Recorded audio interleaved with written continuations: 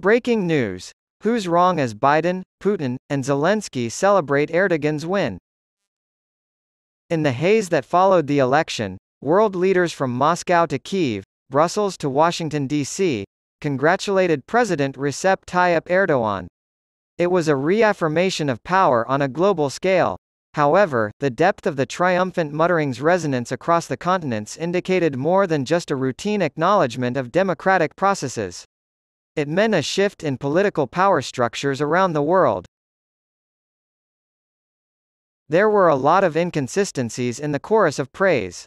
Russian President Vladimir Putin called Turkey's President Recep Tayyip Erdogan a dear friend, despite the tensions between Russia and NATO, of which Turkey is a member. President Zelensky also congratulated Erdogan on his election, tweeting in Turkish and calling him a strategic partner.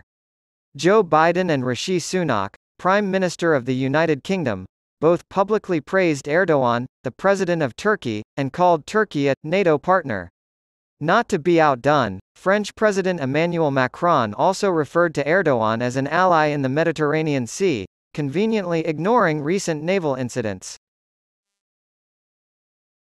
Middle Eastern and South American expressions of friendship were perhaps even more out of the ordinary. Unlike his Western counterparts, Iran's Ebrahim Raisi didn't congratulate Erdogan on his victory, but his message still served as tacit recognition of his success. Also, Egyptian President Mohammed al-Sisi has congratulated Erdogan for his victory over the opposition, which includes Istanbul's current mayor, Ekrem İmamoğlu. To frame the 2019 Istanbul municipal election as a contest between Sisi and the Muslim Brotherhood, Erdogan had previously linked this İmamoğlu to Sisi. President of Israel Isaac Herzog has also expressed his country's eagerness to continue working with Turkey and to expand ties with the latter. On the other side of the Atlantic, President Lula da Silva of Brazil extended his congratulations to Erdogan, establishing an unusual point of rapport with a leader who is usually contrasted with Brazil's controversial Jair Bolsonaro. Chinese President Xi Jinping added his voice to the chorus, saying that he would like to see the strategic cooperative relationship between China and Turkey strengthened. There was already a heated confrontation between Washington, Brussels, and Kyiv and Moscow and Beijing, so this only added fuel to the fire. This seems to be an odd contradiction.